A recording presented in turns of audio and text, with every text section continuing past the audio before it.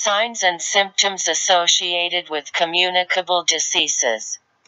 Signs and symptoms associated with communicable diseases. Red or runny eyes. Sneezing or nasal discharge. Cough, particularly if persistent or productive. Sores or crusts on the ears, scalp, face or body, if red, swollen, or draining. Any rash or break in the skin.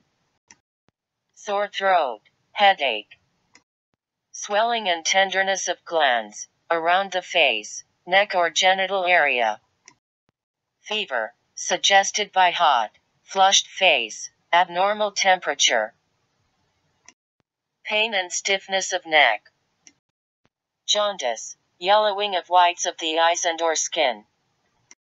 Diarrhea or persistent abdominal pain. Nausea, vomiting. Sudden or drastic change of behavior, especially in a person who can't speak. Any of these signs and symptoms must be considered an indication of illness and should have medical attention. If any of these symptoms occur while the person is at school, work, or day activity, the home staff or family must be notified immediately. Therefore, make sure each location has the person's home telephone number. Cleanliness is the best weapon to fight infections. Cleanliness measures are hand washing, washing laundry in hot, soapy water and washing, vacuuming and damp dusting all surfaces. Hairbrushes, toothbrushes and drinking glasses and the like should not be shared. Most diseases are spread by hand contact. Even though you may wear gloves for certain procedures at work, the best way to prevent the spread of disease is good hand washing. Proper hand washing technique is something that must be practiced by all. It is your responsibility to provide a safe and clean environment. The steps in thorough hand washing. Wet hands under running water. Apply soap from liquid soap dispenser.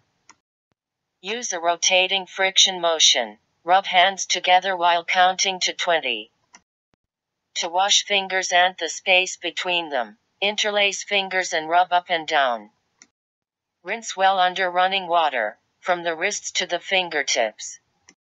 Dry thoroughly with paper towels. Turn off water with a paper towel. Always follow the steps of thorough hand washing after any of the following. Whenever body contact occurs. After handling personal articles. After handling hair, brushing, combing, braiding, trimming, etc. Before handling clean dishes and flatware. Before and after food preparation. Before and after handling raw and unclean food, particularly meat and poultry. Before and after eating. Before and after smoking. After using a handkerchief or tissue. After coughing or sneezing. After using the toilet and helping others in the bathroom. After taking off disposable and or utility gloves. After taking out the garbage. After playing with a pet. Welcome to integrated living with unclean surfaces, training modules, floors, laundry, etc.